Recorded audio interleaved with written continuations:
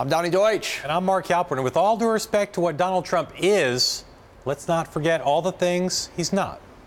He's not a groper. He's not Hitler. He isn't a bully. He's not a phony politician. He's not a fan of teleprompters. He's not a Democrat. He's not a member of the political class. He's not a Republican. He's not a conservative. I'm not a politician. I'm not a debater. I'm not the president right now. I am not a fast trigger. I'm not a masochist. I'm not a bad person. I'm not passive at all. I'm not a bully. No, I'm not a bully at all. I'm not a shrinker of economies. I'm not against any religion. I'm not thin-skinned. I'm not a hateful person. I'm not an angry person. I'm not an Obama person. I'm not a conspiracy person. I'm not a fan of Bernie. I'm not a cutter. I'm not an isolationist. I am not an extremist. I'm not stupid, okay? I can tell you that.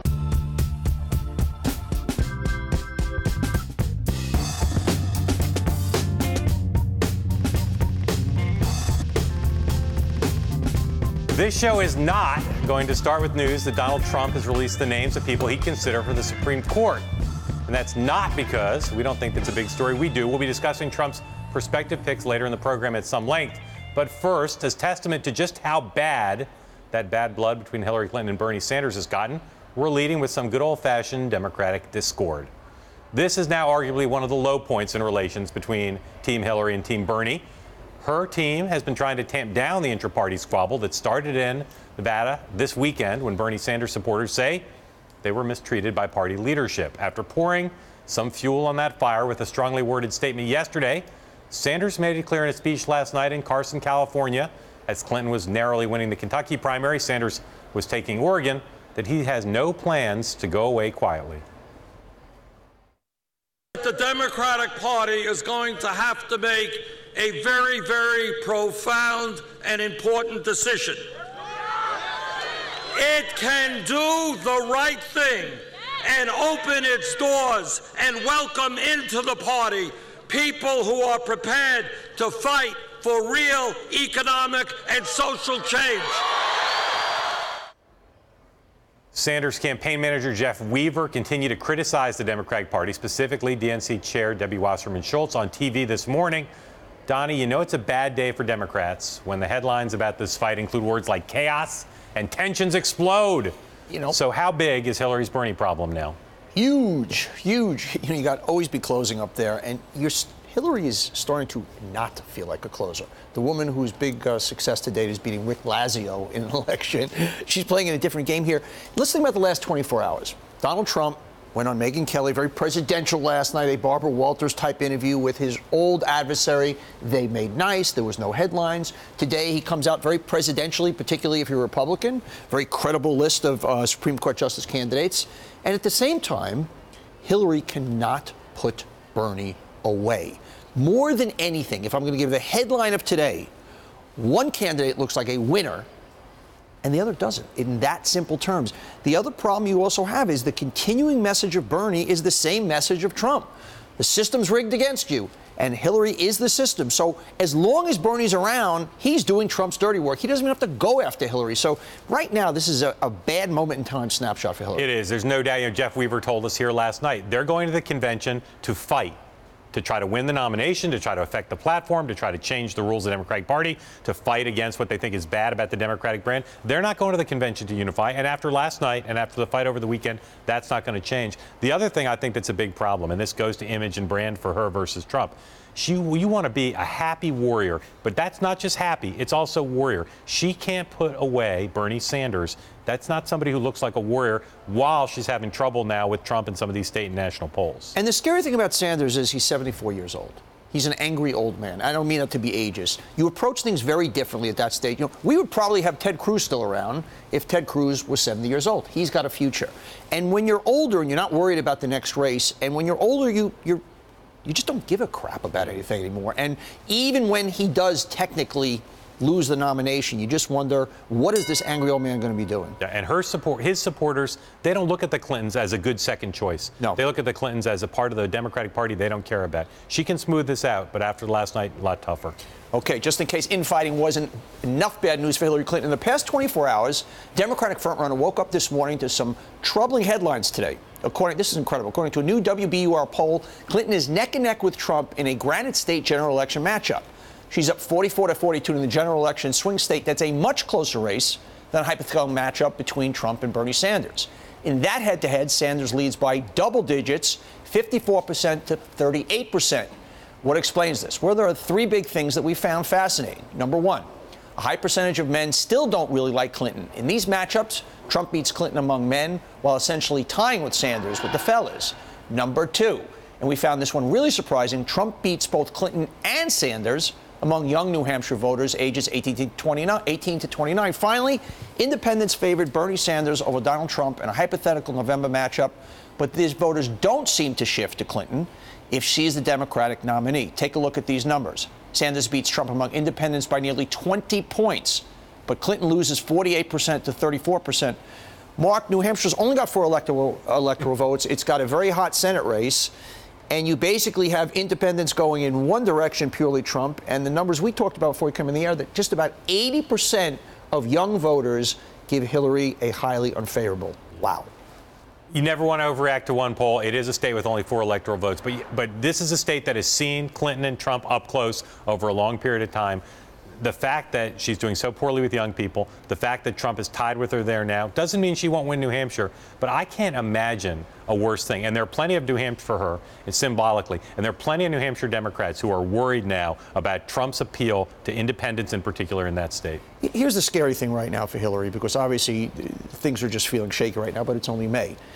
It's very hard to move her. We talked about this last time I was on. She's baked in. Her big issue is she's untrustworthy and not very likable. You're not going to move that. Whereas Trump, his big issue is temperament. You can move that. And so the scary part is the numbers are not lining up strong with her in this sometimes swing state. But if I've got to move the handles on each of these, hers is a much tougher foosball handle to maneuver. And Trump's people totally agree with that, and the Clinton people claim they don't. I wonder if they secretly do agree with it. I mean, 80% of young people have an unfavorable view of her. That is just, even if the poll's 20 points off, as a snapshot of where she is, I mean, that is mind-boggling. If you think about the popularity of the previous Democratic nominee, Barack Obama, with young people, you know, she's going to have to ask herself some fundamental questions. She's had to do it vis-a-vis Sanders the whole way along. But to be losing to Donald Trump amongst young people in New Hampshire, again, I can't imagine a single poll result that I would find more cautionary if I were them. The only one is the independents. The fact that the independents, they switch from Sanders and they go right over to Trump, which is stunning. Whereas the only thing that those two guys have in common is that they are not the status quo, and they are angry, and they are getting their constituents riled up. But, you know, policy-wise, they don't line up anywhere. So it's incredible. Yeah. One poll, but not an insignificant one. All right, up next, we'll talk about that list of potential Supreme Court justices that Donald Trump put out today after these words from our sponsors.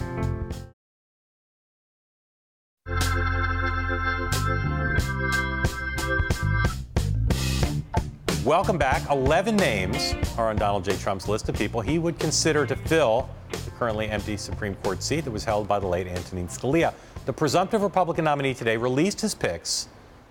Includes 3 women, 8 men. More than half are from Midwestern states, including battleground states like Wisconsin, Michigan, and Iowa. Trump put out those names to mollify conservatives who are concerned about the billionaire's constitutionalist credentials. So, Donny, how do you do with this list? Well, Heritage Foundation is going to be very happy, right off, pretty much off their website. Look, he was very presidential, particularly Republican presidential, put a list together that nobody can argue with, that maybe left off Mike Lee, as far as Pryor. But they included Mike Lee's brother. Sykes and Pryor, obviously candidates that the far right are going to be very, very happy about. The interesting thing beyond the appointees is all Trump has to do now is act typical, and it's a win for him. He did something that basically a political science student could do today, put that list together. Right. And Trump's acting presidential. This is an issue that the right cares a lot about. And for a lot of people who are worried about Trump, if they're mollified by this, and he's promised to do this list for a while, if they're mollified, if they say, okay, if Trump actually picks from this list, that's enough. They can get over all their other reservations, because the battle cry will be, you may have reservations about Trump, but do you want to give up a co-equal branch for a generation, which if the next president gets 3 or 4 appointments, you might be doing if you vote for Hillary Clinton or you don't vote for Trump. I threw out devil's advocate to you when we were talking before the show, saying, look, conservatives, maybe a few less will turn out. They're never voting for Hillary, so strategically, why not go a little bit more moderate? Then you're going to pick up so many of those swing voters. But he had to wave this flag. This is a flag you got to wave for a certain type of voter, and make the convention united. The delegates will like this list. It's been denounced already by Nan Aaron, one of the leading liberal voices in judicial battles going back. Which is a win for them. Confirmation battles, a good win for him. And it also speaks to, again, for a certain type of Republican, a certain type of conservative, speaks to a bedrock principle about constitutionalism. So I think it's a smart list for Trump politically, and he'll take some heat, but in the left-right world, that's the kind of heat you take. Very Republican presidential of him. Yep, okay, exactly. We have to be honest. We've lost count of all the things that Donald Trump has said about foreign policy that would have probably torpedoed any other normal presidential campaign. He called NATO obsolete. He praised Russia's strongman Vladimir Putin. He's essentially threatened a trade war with China and announced an America First message that questions U.S. funding and military support around the globe. The presumptive Republican nominee added another page to his atypical Trump doctrine, again with an interview published yesterday, in which he told Reuters that he would be happy to open up talks with North Korean leader Kim Jong about the communist country's nuclear program. A New York Times Magazine cover story posted today, Trump also told reporter Robert Draper he's never been to Iraq, and jokingly said that the most threatening place he's ever been was Brooklyn, New York. I get offended by that. And then mentioned cities around the United States, like Oakland, California, and Ferguson, Missouri, that Trump called, quote, among the most dangerous in the world. Today, Trump is trying to brandish his global affairs cred by holding a meeting with former Secretary of State Henry Kissinger. Mark, are any of these a risk for Trump? Or in some ways, do most of them play into, we need a banshee in there. We need new math. We need new rules. I mean, Americans are not happy with the way things are going overseas. And I know all the Clinton fans are going to look at us saying this and say, this is irresponsible. You can't possibly be saying Trump knows what he's doing. I've talked to Trump about NATO. I've talked about some of his more provocative positions. Some of them are kind of fast and loose. Some of them are not only thoughtful, but I think in line with the American people. And in the case of NATO, I think perfectly reasonable policy positions to take. This is a guy who's doing a lot of what Barack Obama did. You know, we talked about this on Morning Joe this morning. Barack Obama said he'd meet with foreign leaders, and Hillary Clinton said the same thing, irresponsible. That's a different style of leadership for a time when voters are looking for something different. I think the wackiest of the wacky was frankly, Hyman's calling. Yeah. John, don't worry. I'm leaving. That's it. The last day I'm here. My phone acting. Is basically, you know, arming Japan and South Korea with nukes. I mean, I think that to me was kind of, yeah, huh? What? But, you know, look, he is that Nicholson character. You want me on that wall. You need me on that wall. You may not like to talk about me at those dinner parties or think about me.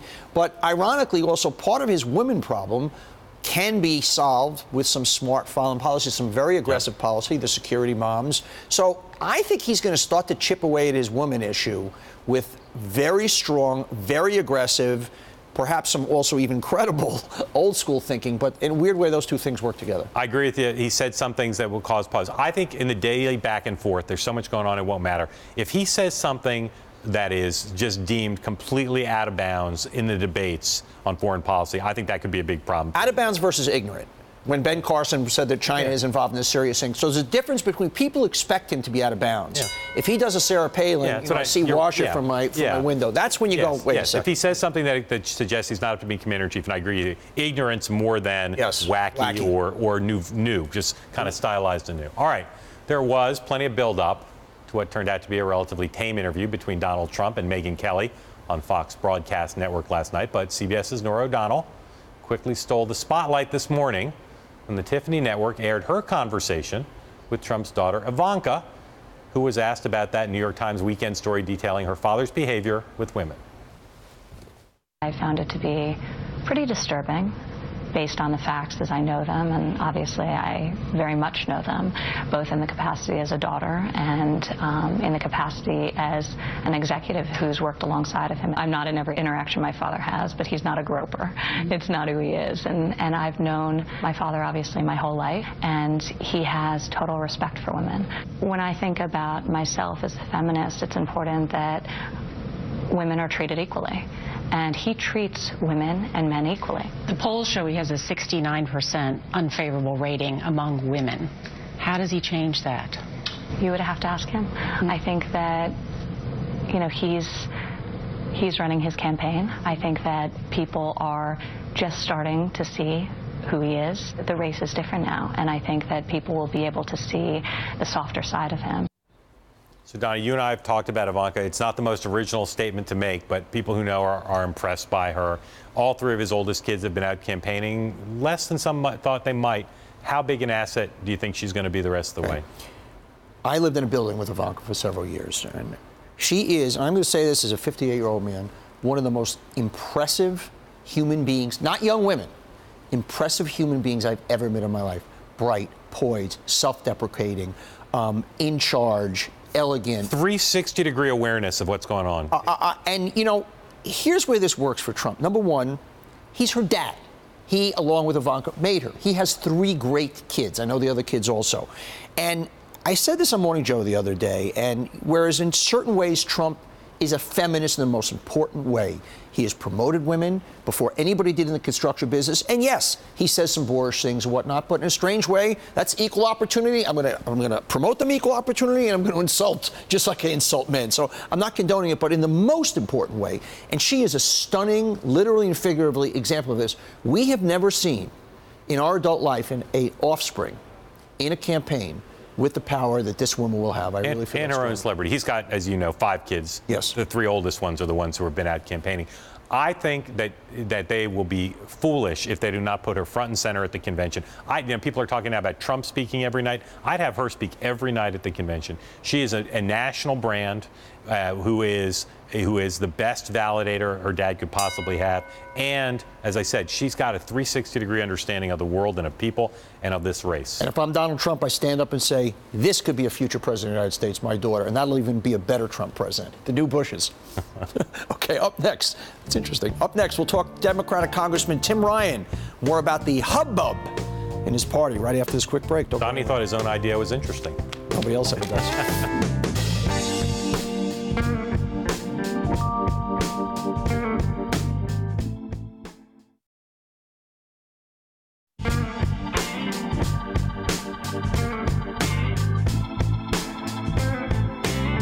Joining us now from the Cannon Rotunda on Capitol Hill, the Honorable Democratic Congressman from the 13th District, the Buckeye State, Tim Ryan, a Clinton supporter, and, of course, the superdelegate. Congressman, thanks for coming back on the show. Thanks for having me. If Bernie Sanders called you and said, Congressman, should I drop out of the race now or should I stay in and fight all the way through Philadelphia, what would you say? I'd say stay in until June. Give everybody who's campaigned for you an opportunity to vote for you, people in California and whatnot. They've worked hard, they're energetic, and I'd say give them a shot to vote for you. But then, let's bear down and start focusing on Donald Trump.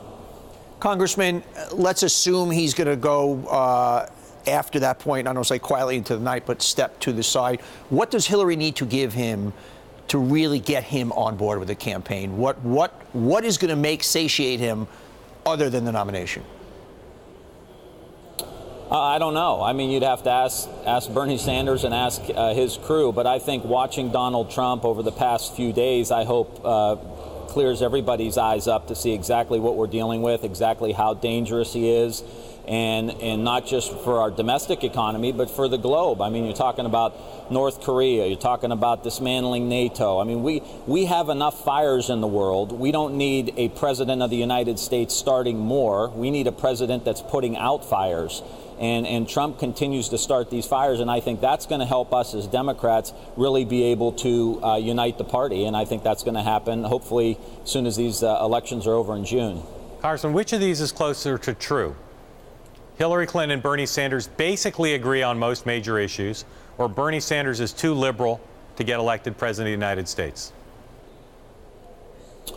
I think they agree on the principles of the issues of the day. There's no question about it. And the question is, what direction do we want to move into in the next few years? We got tremendous challenges. And I think both Hillary and Bernie and the Democratic philosophy today, especially compared to Trump, are getting us ready for the new economy. I mean, look, if you look at 40% of net new jobs, they're coming from startups. The top 1% of startups are creating most net new jobs. So we have an agenda. Hillary Clinton for sure has an agenda of how we're going to get those jobs going. If you're looking on, I'm sorry, Congressman. Yeah. But maybe I ask you this way: is Bernie Sanders more liberal than Hillary Clinton?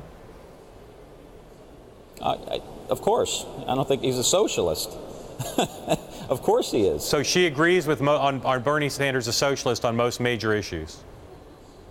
I said on principles, on the fact that you are, your intentions of utilizing government on behalf of working class families, making college more affordable, making investments into the economy. Of course, on those principles they agree, but there's no question that a socialist is more liberal than progressive Democrat. I'll just ask one more to flesh this out. What's something of a specific position he has that you'd say is socialist where she's not as liberal?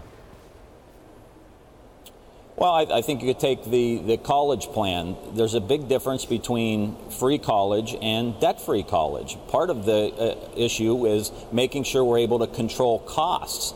And Hillary Clinton has a plan where we're asking young people to have the opportunity for work-study programs. We're making sure that they're going to walk out of college debt-free, but they may have to pay a little bit along the way, but they're going to have an opportunity to do that. And if you look at what she'll provide for young people coming out of college, ability to start a business, entrepreneurship, she provides a lot of these opportunities, Mark, that are going to grow the economy for the millennials. And that's the key. Who's going to grow the economy? I think she runs circles around Bernie Sanders and Donald Trump when it comes to the main issue of the day, and that's the economics. Who's going to grow the economy, who understands the new economy, and who understands what millennials need for the new economy. Portable pensions, portable health care. I just want to jump in for a second, Congressman. It's Donny. We're talking about the millennials. We just saw some very troubling numbers yesterday with the millennials that she's had an 80% unfavorability in New Hampshire. So why are young people not only not flocking to Bernie, but just ostensibly just shunning her? Well, I think a lot of it is they don't quite understand yet what Hillary wants to do. And I think once we communicate that, once they come together after the primary, by leaps and bounds, she's running circles around Donald Trump with millennials going into the fall. But they're going to hear about her plans for growing the economy. And I think that is the number one issue, whether you're talking about millennials or you're talking about steel workers in Ohio. How do we bring back manufacturing?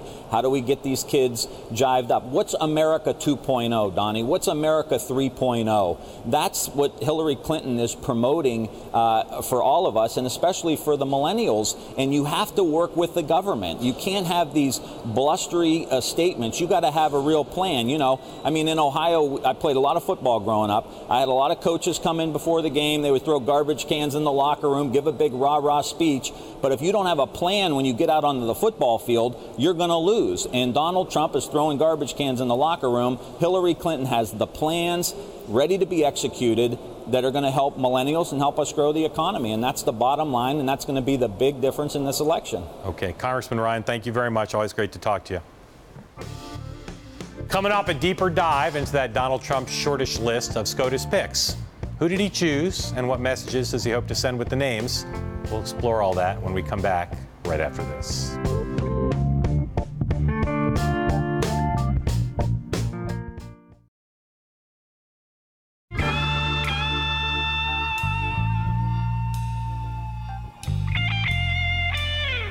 As we mentioned earlier, Donald Trump released the names of 11 people he says he'd consider for the Supreme Court. Here to discuss whether his picks will be enough to pacify nervous conservatives is NBC News justice correspondent Pete Williams.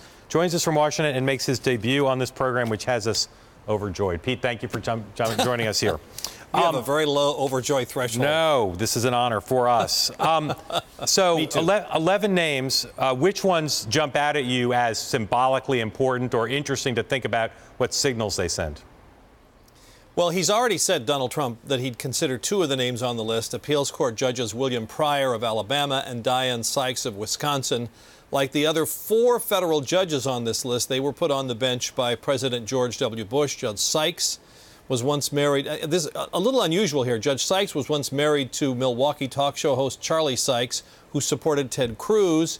Pryor is among the most conservative on the list. The other 5 are state Supreme Court justices, including Thomas Lee of Utah. He's the brother of Utah Republican Senator Mike Lee, who was Ted Cruz's biggest Senate supporter, both the sons of former Solicitor General Rex Lee, who served in the Reagan administration. So it's a pretty blue chip list of the names I know, and as I've read about them, it seems like these are all names of people who conservatives can look at and get the exact signal Trump wants to send, right? These are strict constructionalists who could be seen as in the mold of a Scalia in terms of judicial philosophy, right? Yes, and I suppose the Trump people will be pleased by the response they're getting. The conservative groups are saying, well, it's a good list. Can we trust Trump to stick with it? But that's sort of an endorsement of the list. And then the liberal groups are saying this is a terrible list, which I assume is going to be pleasing to the Trump people. But I suspect it's intended to do two things: appeal to conservatives who would find it to be satisfactory that they're all sound, respected conservative, and perhaps reassure others in the party, because none of these people on the list are so far out that they're beyond the conservative mainstream. Pete, are there any names that don't appear on the list and jump out at you? Yeah, that's the surprising thing to me, because there are several names that you would think would be on any Republican's list. Paul Clement, the former Solicitor General under George W. Bush, now in private practice, one of the most prominent Supreme Court litigators. He argued the Hobby Lobby case. He represented the House Republicans who were opposed to same-sex marriage. Brett Kavanaugh of the D.C. Circuit, a former clerk to Justice Anthony Kennedy, former deputy to Ken Starr during the Clinton investigation, in the White House counsel's office under George W. Bush. Two other appeals court judges, Tom Griffith of the D.C. Circuit and Neil Gorsuch of the 10th Circuit, who's a former Kennedy clerk. And some of those names, Kavanaugh and I think Clement, were on the Heritage Foundation list that came out earlier this year that Trump's people said they looked at. Yeah. As I look at these, again, the ones I'm familiar with, there's a range of ages here, but it seems to me that some of the people he left off are on the younger end of names that people consider. Is that a big issue for conservatives, that they want someone, the next Republican president, to nominate younger justices so they can stay on the bench for a longer period of time? Well, absolutely. I mean, the people who really work at this, like the Federalist Society, and I would say this is really not a Federalist Society list, or you'd certainly see Clement and Brett Kavanaugh on it. That's been one of their things, to put younger people, get them nominated to the courts of appeals, because if you look at the recent Democratic nominees, the Obama nominees, they're all pretty young. Of course, John Roberts was young when he was nominated as well. So that's been the current trend, to try to get younger justices on so that they can serve longer. I got to say one other thing about one surprising name on this list. Don Willett, who is one of the state Supreme Court justices on the list. Maybe he's on because he's a prolific tweeter, and maybe that appeals to the Trump people. But his tweets have pretty much been anti-Trump. He sort of mocks Trump in the tweets and said that he was, you know, it would bring tears to your eyes if you could see Trump's list of potential Supreme Court nominees, and now I are one. There's two choices. Either they didn't know, or they have a twisted sense of humor, one or the other. Mark, is there any, it's interesting, Pete mentioned if we can trust him on this list. Yeah. Is this the one area, because a lot of people feel Trump in his soul is a moderate, we know his kids, and particularly when it comes to women's rights issues, that he's just putting this list out, and once he's president, he's going to do whatever the hell he pleases? Well, that's always been the fear. But more so with this guy than anybody. But no one, Pete, check me if I'm wrong, but I don't remember any nominee putting out a list like this. I've heard them talk about which current justices or past justices they like, or maybe one or two names of sitting jurists. But I don't remember any nominee putting out a list. And it does go to the question of, can Trump satisfy people with just a list as opposed to some sort of more ironclad commitment? Well, it's unusual for that reason. And also, you know, we don't know whether any of the people on this list were asked by the Trump campaign if they would be willing to be considered, willing to have their names out there publicly. I mean, the downside to having your name on this list is only if he does stick with this list, there's only going to be one person chosen. Do you want to be one of the also-rans? I mean, there are lots of odd questions that the list raises, but you've mentioned a couple of them. And just to go back to the ones who were left off, you said, I think correctly, that these are a group of sort of mainstream center-right judges and justices and people who the conservative groups will like. Is there any difference between their judicial philosophy and the people he left off? Are they, for instance, more moderate in some way than a Clement or Kavanaugh? Paul Clement's pretty conservative. Brett Kavanaugh is pretty conservative. I can't think of something in their past that would leave them off the list. Right. I'll contrast that with, say, Jeffrey Sutton, an appeals court judge from the 6th Circuit, who is widely respected, but perhaps has a stain on his record as an appeals court judge who thought Obamacare did meet the constitutional test, so perhaps that ruled him out. But you see, that's why you would not expect to see him on the list. I don't know why Kavanaugh and Clement wouldn't be on the list. Well, everybody's going to be gearing up their LexisNexis accounts to figure out if there are decisions here that will be of interest to the left or the right. Pete Williams, thank you. Great to have you on. Hope to have you back my pleasure. A lot. Up next, Harold Ford Jr., Kasie Hunt stop by. We'll talk more about the Democratic Party chaos, the presidential fight, right after this.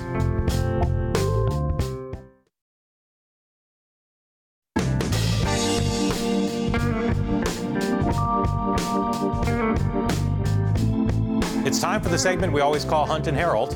Here with us, MSNBC political correspondent Kasie Hunt, who covers the Democratic nomination fight, and the former Democratic congressman, a current Hillary Clinton supporter, Harold Ford Jr. The Pride I love the name of this segment. I didn't know that. We've used it for a long time. Yeah. Are you a supporter or a surrogate, and what is the difference? Not much. Okay. So it means both. You get the talking points in the email. I get the talking points, but I sometimes pay attention, sometimes I don't. He sends them straight to trash. So we're talking about, Joe Biden said just a little while ago that there is no fundamental split within the Democratic Party, and that he thought Bernie should be able to run his race, but he's confident that if he wins, he'll be supportive of Hillary Clinton. Is there, Kasie, a fundamental split? I don't think that the split at the end of the day is fundamental. I do think there are a lot of independents who are out there for Bernie Sanders who are not necessarily part of the Democratic Party, and I think you're hearing a lot of noise from them.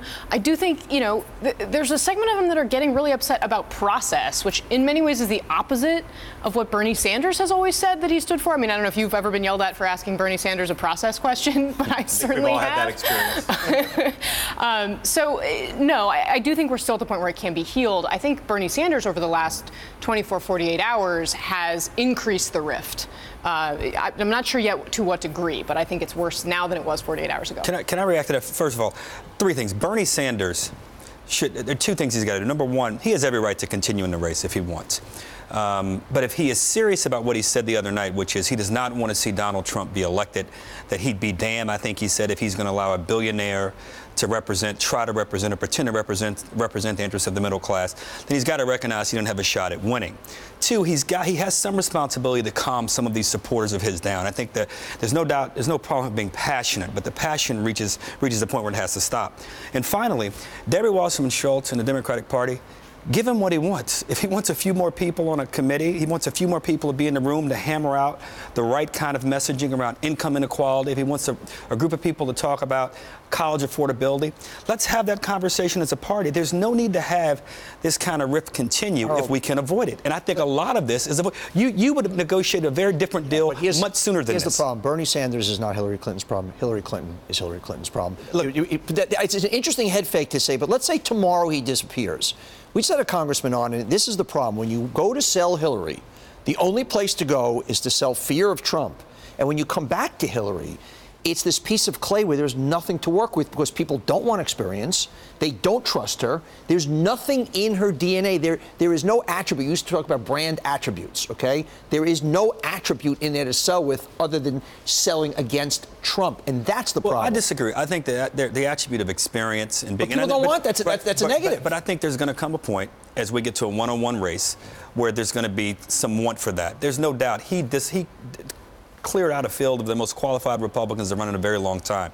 But I do think we'll get back to that. And if we don't get back to that, you may be right. She's got a real problem. You sound an awful lot like Jeb Bush supporters 6 months ago. We go now a couple weeks without any contest, and everybody's going to focus on California. How is that primary shaping up, where Sanders has put in a fair amount of time and has been drawing big crowds, where he does? Honestly, I think California could very well turn out to be a bigger story about this race than many people have assumed that it would be, because there's been a general sense that, hey, this race is over. It's just a matter of her buttoning it up on June 7th. And I know from internal polling on both sides that it's close enough that this could be a race that Bernie Sanders pulls out. Is that an open out. primary or closed primary? It's a little bit odd. For Democrats, it's part way open. So if you show up at the polls and you're not registered, you're registered independent, you can register at that point and vote Democrat. You can't do that on the Republican side. The Republican primary is closed. But that's a wild card. It's a different state than she's faced or that we've seen a lot of in this contest. For that reason, it's both diverse and it has this potentially open primary. So a little bit of a wild card. Sanders is going to go camp out there for the next couple of days. When I was covering rallies, for a couple of weeks, when I was covering rallies in California, I mean, the crowds are astonishing. They're huge, and they were more diverse, honestly, than some of the crowds I'd seen in other states, particularly young Latinos. And unlike in where they were in yesterday in Kentucky, going on television with paid media in California is a major commitment. Yes. Any sign that either of them is going to do that? And if not, what is the campaign about except for rallies and local coverage? They're both camps are still weighing exactly how to go up on TV or whether to go up on TV. The Clinton campaign could have some opportunities in Spanish language media that would be less expensive, obviously, than English language media that they could potentially try to exploit if they wanted to. But at this point, that's really the question. The Sanders campaign has been they put one of their best organizers on the ground, a staffer who had been working in some of the early states. For them, it's a question of whether or not it was too little too late. How does she get between now and California in this window here? How does she create good news days for her? I think she's got to continue to do what she is strongest at, which is to be a policy wonk, to give us her ideas as much as people may reject it. If people don't come around to it, I think Donny's right. We're going to have a real problem in the campaign. But I think at some point, give policy addresses? Well, I don't think it would hurt for her to give a serious policy address around economic growth and income inequality and the things she plans to do as elected president in a community college and one of the areas where we have to get a big turnout. I agree with you, and maybe if we get 2 weeks before the election, unfortunately, in these news cycles, we're not going to start the top of the show that way, and that's the problem. Where she lives and where her strong suit is not where the media lives, and more importantly, is not where voters want to be. By the way, everything Bernie Sanders is saying does not make sense. Free college does not make sense. It doesn't matter. People want to hear it. There's rage, and I don't know what I would do with Hillary at this point, right? Well, if Donald Trump is making the case, I didn't mean to cut Kasie, but Donald Trump's making the case he will represent middle-class interests more, then perhaps you give speeches where you contrast what he's done in the middle class in terms of people who have worked for him over the years and what she's done in public policy spaces. I think there's a way to do it. I think there's a way to exploit her strength around wonkishness, and she's got to figure it out. And I would agree with you to this point. She's not figured that out yet. I mean, for all the problems Donald Trump or Hillary Clinton has with her image, Donald Trump has a huge image problem. I mean, how do you I'll tell you the difference rebrand him if you're Donny Deutsch? I talked about this earlier. His big issue is temperament. But you can move temperament, just like he did today. Oh, wow, a very kind of intelligent Republican list.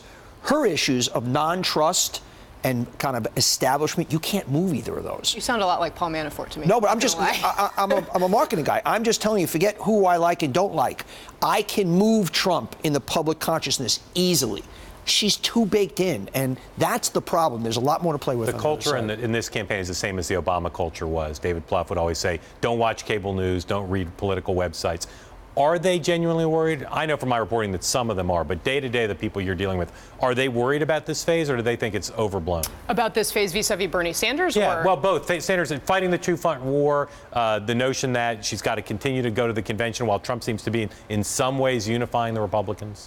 I would say that there is a general wariness on the part of some corners of the Clinton camp about how this plays out between now and July. And I think the question really is, how long does this last? I think everyone is resigned to this idea that Bernie Sanders is going to go through June 7th, June 14th, really, when D.C. votes, and then make a decision. I think the question is, what does Bernie Sanders do to land the plane, if anything? And that is a wild card that is enough still to give people pause in the Clinton campaign. One word. Debates. She's got to get to the debates. I think more than any other election, that's where there's going to be. This is still, but Donny, think about this. 4 weeks ago, we were all sitting around saying could be an open, or 5 weeks, whatever the number is. There's going to be an open, fragmented convention for Republicans. The Democrats are going to sew it up. Here we are 5 weeks ago, a different conversation. Come June 15th, June 20th, we could be having a very different conversation as well. So, which is why I think you have to put her in her strength lane, which is issues and wonkishness. All right, Hunt and Harold, or as we sometimes call it, Harold and Hunt. It's a new show coming up. I like Thank you both. Coming up, Donald Trump's relationship with Rupert Murdoch and Fox News. We'll talk to Gabe Sherman from New York Magazine right after this. And if you're watching us in Washington, D.C., you can now listen to us on the radio at Bloomberg 99.1 FM. Be right back.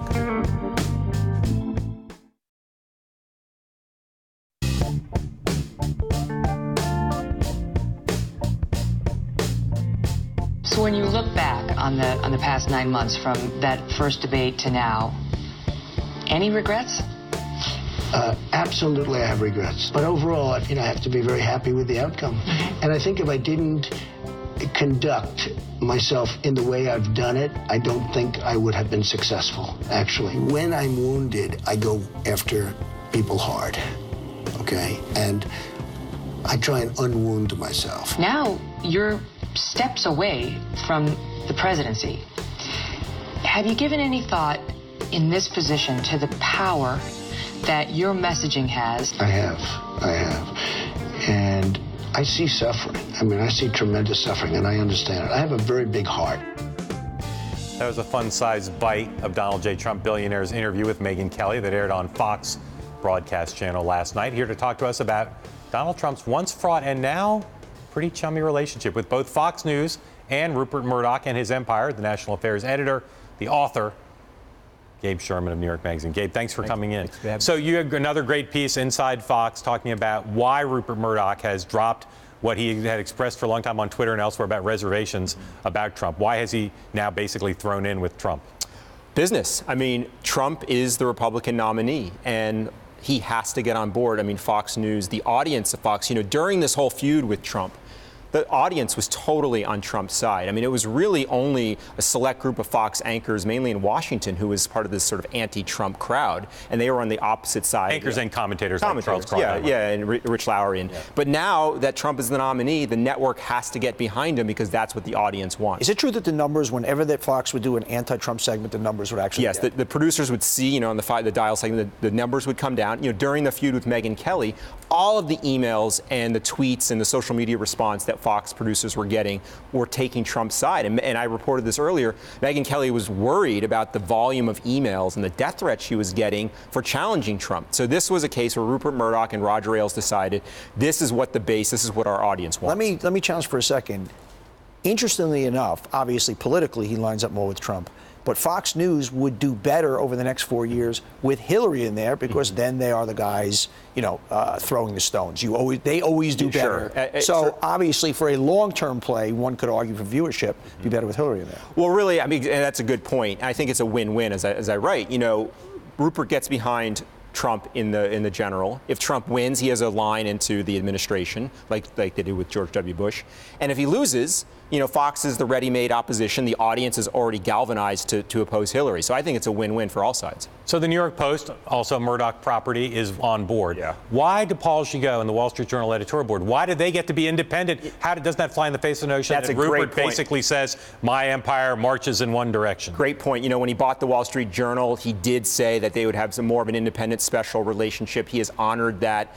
And that's a great, I wonder, and I should do some reporting on that. What are those internal conversations like at the Wall Street Journal editorial board? Because when the rest of the Murdoch constellation is getting behind Trump, how can they stand alone? I know you haven't reported this yet, although I suspect you will if it's there. It seems to me when Trump is doing these hardball negotiations with Ailes and with Murdoch, he should say to them, I hate the Wall Street Journal, fix that, or I'm not doing this, Megyn Kelly. I mean, that's a great negotiating point. In my sit-down with Trump in March, he was ranting about a Wall Street Journal editorial. I mean, the op-ed page to him is, his bête noire. He wants to bring them to heel. That would be an amazing victory for him. If I were Trump, if these negotiations really go the way they seem to, I'd say, I'm not doing any more Fox until you guys fix the Journal. Well, maybe he's watching.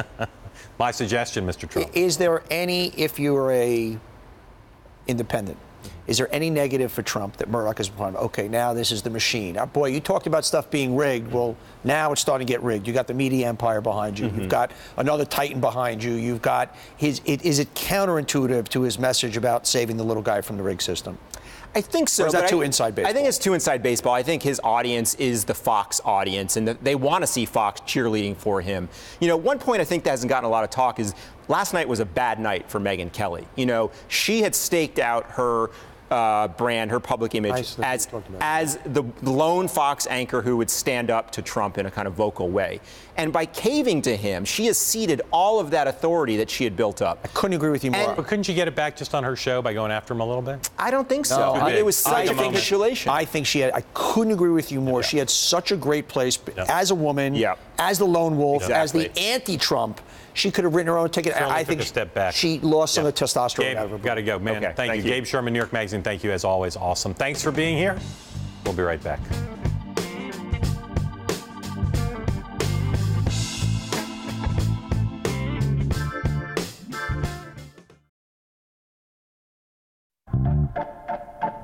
Donny, Deutsch, say briefly to all the people on Twitter who think we're overstating Hillary Clinton's problems why they're wrong. They're very, very wrong. The only thing that's Hillary Clinton needs a Barry Goldwater moment to just scare the bejesus, because other than that, this thing's moving the Trump direction. A lot of time left, but I'd be scared. There's a lot of time left, but man, there's not a great moment for her. BloombergPolitics.com has some great stories, though, right now on Donald Trump's SCOTUS picks, his financial disclosure, and that Facebook meeting today with conservatives. Coming up on Bloomberg TV, Corey Johnson speaks to Google's head of virtual reality. That's on Bloomberg West. Big thanks to Donny Deutsch. We'll be back here tomorrow. Thanks for watching. Sayonara. Only my fist. Only my fist. I got a fist.